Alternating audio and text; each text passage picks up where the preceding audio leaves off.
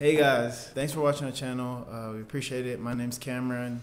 I'm Becca. And we are a Mérida Mexico family with our daughter Nina and our son Julian.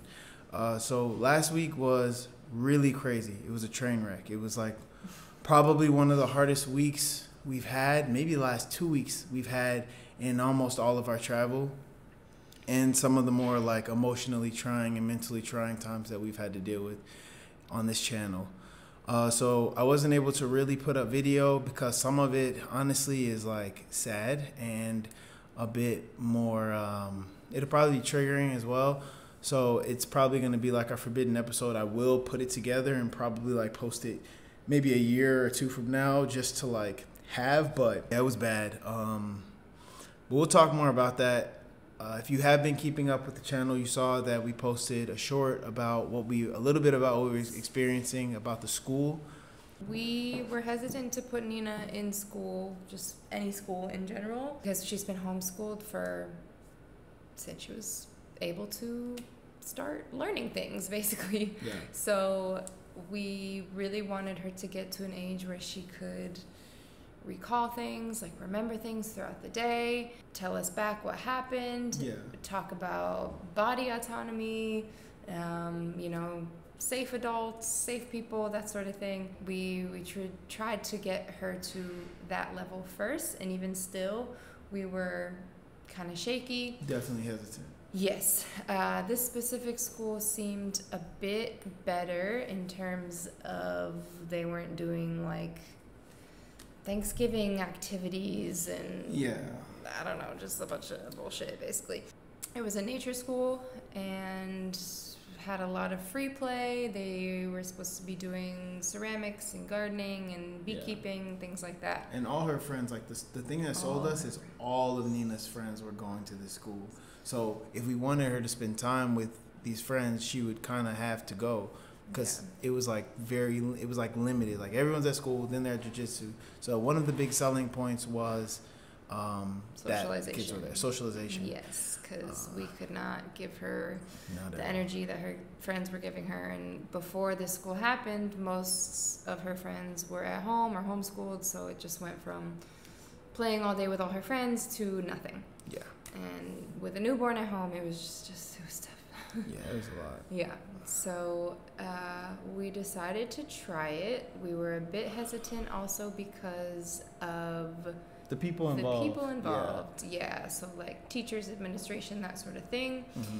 What we had known about them was a little skeptical. It was a little alarming. A little alarming, yeah. Like just seemed like a little unstable, like financially and just kind of with other things. Reputations weren't like too good, but we kind of gave like the benefit of the doubt, and that's one of the things that you have to watch out for when traveling in these communities. It's just like giving people the benefit of the doubt. Do your research. Go slow in relationships. Like don't feel like you have to accept someone, too fast. It's honestly a red flag if people are just like, hey, can we come over? Can we do this? And they're like, hey, it's okay to take your time with getting to know people. Yeah, and that was kind of happening with like, oh, when's Nina going to come to the school? Oh, when's Nina going to come to the school? When are you going to sign her up? And it was kind of like, why are you like pushing so hard? And then, like we just didn't know the admins super well. We knew that some of them had experience with school, but we didn't know, how much. Like, had they ever run a business before? Yeah. What was their experience? We didn't do our due diligence, basically. And it's a brand new school. So, like, all of the people involved were new. And we're new with even putting Nina in school. So it was just like a test. Everybody was experimenting, I don't want to go too in depth. Like I want to do a specific video because things are still unraveling now. If you saw the short, a little bit about that. Money is still like an issue, and then the issue with the kid. Children will be children. We understand that, but the way in which that the responsibility was, taken, like the school was trying to avoid responsibility, avoid accountability, and it just started snowballing. Parents started coming out like, hey. It got bad. But what we'll say is like we want to that's a good segue into predatory practices in the expat community.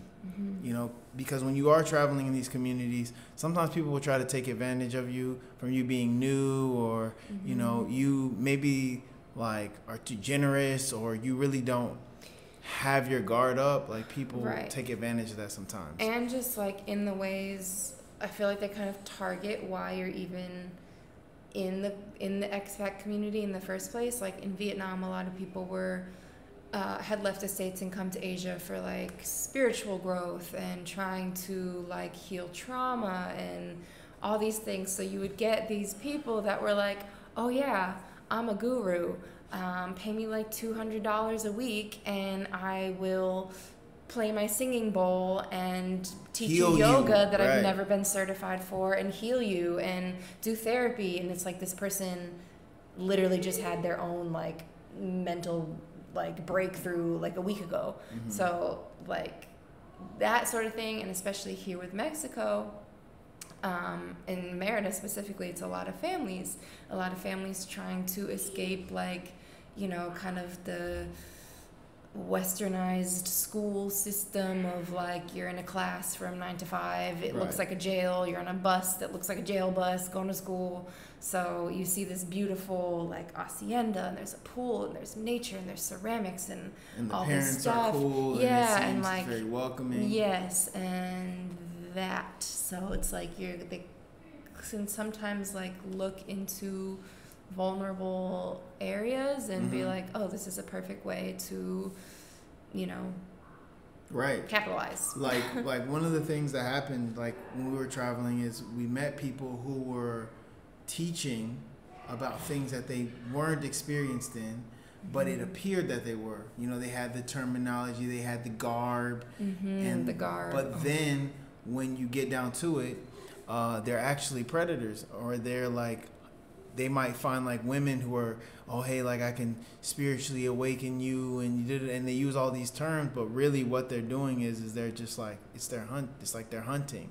And you got to be careful, or not necessarily like they're looking for anything like sexual, but also sometimes it'll be financial. Like they'll just know like, oh, this person's doing the community, and they'll be like, hey, can I borrow $100? But they've already asked everyone else. So now when you put that together, they've already borrowed $2,000 from the community, and they have no, intention of paying it back. So it's like there'll be financial predators as well.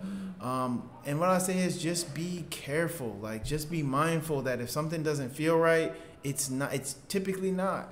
And we had to learn the hard way. We had to get smacked in the head a few times before we were like, okay, how can we stop this from happening? What did we do that could have that stopped us from learning this lesson? And we didn't get hit that hard with the school because we still were like, but we shouldn't have trusted. Nina is it's like our most valuable, like she's it. So I should have never put her in the hands of someone, and I take responsibility for that totally.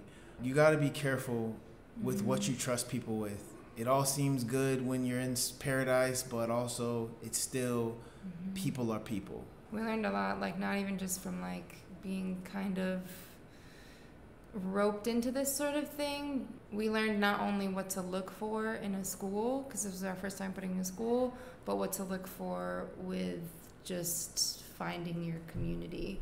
Oh yeah, that's big. That's big. Yeah, so like even if everything was fine with the school, I feel like the price was kind of a red flag. Yes, the price was higher than like the normal schools, and you don't have these schools. You're paying 3,500 pesos, and you're getting uniforms. You're getting like pencil containers with the school's logo on it. You're getting books. You're getting all these things, and we're paying 5,000 pesos a month.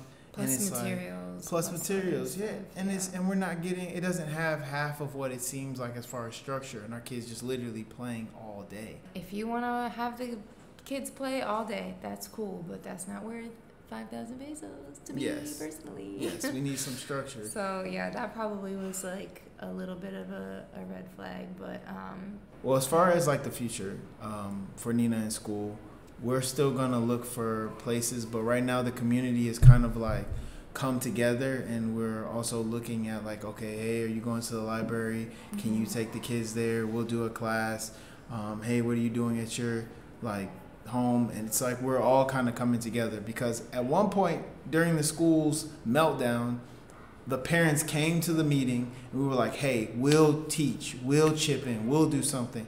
But they were still in this like phase of lying and hiding things, and it was weird, so we couldn't engage as a community. And that's another thing that happened. Like, in this terrible situation, we trauma bonded. But it like brought all of us much closer. Like, everyone in the community. At first I was scared. I was like, man, you know what? I'm not laying down. I'm not gonna give into the peace and light and all this. I'm going to try to put this out and make sure that we know and we learn from it, and people are held accountable, and then we move forward from it.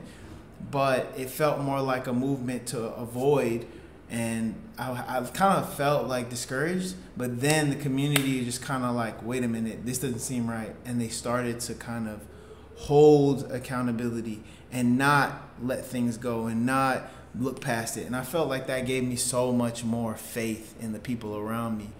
You know, because at first it was very like, whose side are you on sort of thing, because like the admins of the school basically like they were having such disagreements about money and missing money and management of the school and all this stuff. And the parents were kind of left like in the middle, like each side kind of tried to like gain their own support. And I think in the end, most of the people in our community were just like, this is all fucked up. Like, we're not really trying to mess with any of y'all right now. But we'll go more in detail about it. Like, I want to do a specific video on this, because you gotta understand how crazy this situation was. Like, it was insane. I feel really good about the community. How do you feel about the community? I feel good. Yeah, I feel very trauma bonded. Honestly, I feel very close to them.